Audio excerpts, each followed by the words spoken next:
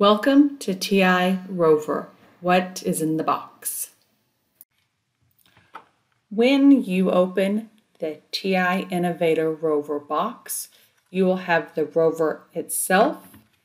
You will have the breadboard ribbon cable, and you will have the I2C cable.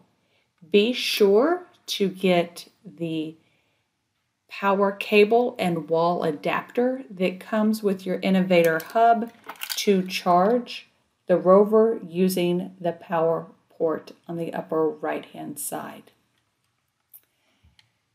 The on-off switch is in the upper right hand corner, and when I turn it on, you'll notice in the LED panel I have the battery level indicator along with an RGB LED for displaying programmable feedback. There is a marker holder that you have here towards the top that you can drop a pin through, and when it comes out the other side, you can then draw shapes and functions or whatever, lots of different projects that you can do with that.